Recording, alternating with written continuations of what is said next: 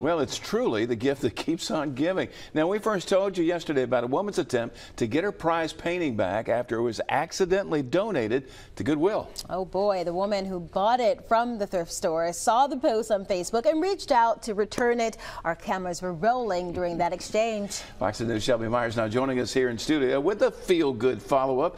Shelby, this certainly shows the power of social media. That's right, Byron and Lenise, the power of social media and maybe even a little Christmas magic too. Either way, Taylor West has her painting back thanks to someone who thought returning it was just the right thing to do.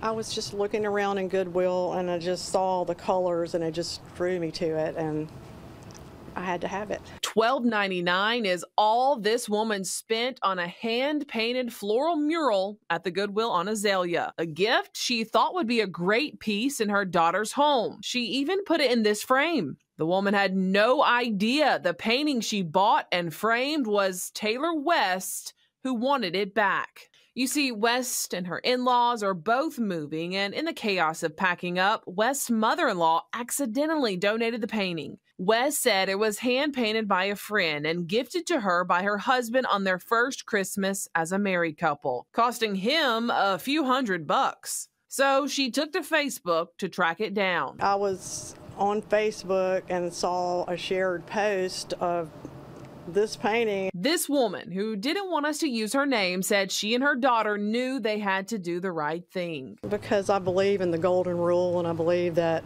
if something like this had happened to me or to one of my children, I would want it given back too. And so I feel like it always comes back for the good. So West and her painting reunited. West grateful the woman was kind enough to bring it back. And I know that it is going to come back around to you tenfold. And I know that I feel the same way. If I had something that belonged to somebody and it meant something, I'd want to give it back too. But I'm very appreciative that there's like-minded people in the world. I'm just so glad she got it back.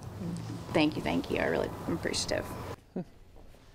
A Christmas present from the past returned in time for this Christmas. And of course, West did pay the woman back like she said she would, handing her an envelope with a handwritten note from the very sorry mother-in-law. Lenise. Oh.